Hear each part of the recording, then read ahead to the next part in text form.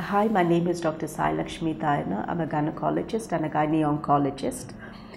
A lot of people wonder why cancer happens. Cancer happens due to fault in the genes within the cell. There are millions of cells in the human body, and faults start to happen in the genes within the cell.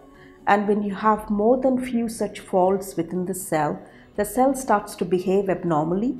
And this abnormal behavior within the cell is what's called a mutation in the scientific language, and the mutation then causes a cancer. So every cancer starts off with these faulty genes in the cells called mutations. These mutations increase in number as the person gets older, and hence cancer is more common in the older age group.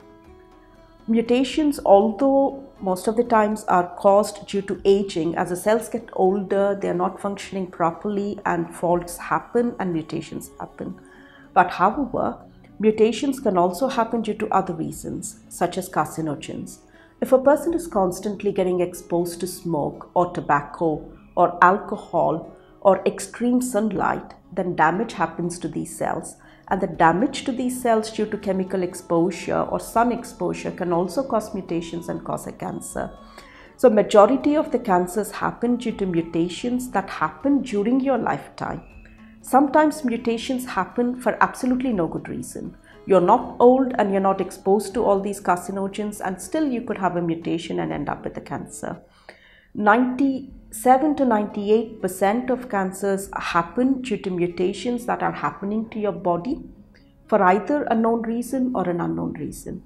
About 2 to 3% of cancers happen because you have got the mutation from your mother or from your father. And these are called inherited cancers, a cancer which runs in the family. But you have to remember that if you have one family member diagnosed with cancer, it doesn't necessarily mean that the cancer will run in the family and you will get it.